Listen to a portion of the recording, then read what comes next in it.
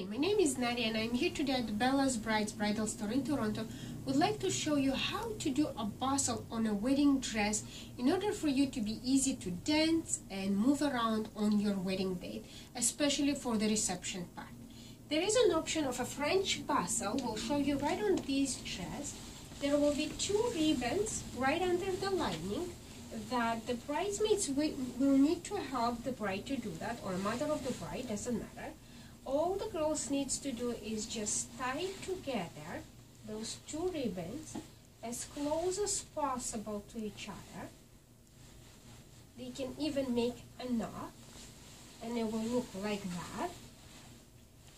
Then let it down nicely and fix it, the lining and everything, and it looks just like part of the dress. Doesn't look anything bigger or too much. Depends on the style of the dress. You can figure out what looks nice, what type of bustle looks nice on a wedding dress. This is called French bustle under, and there is another option of the bustle. Again, depends on the style of the dress.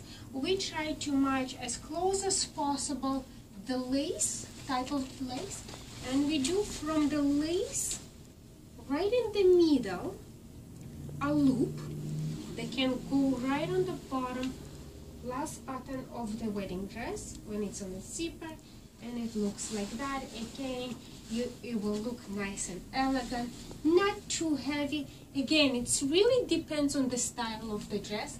I always suggest to my brides also to have a few safety pins, that just in case the safety pins can be pinned right under the lining. There are a lot of other options how you can do a bustle. Those are the two favorite ones we are doing here at Bella's Brides.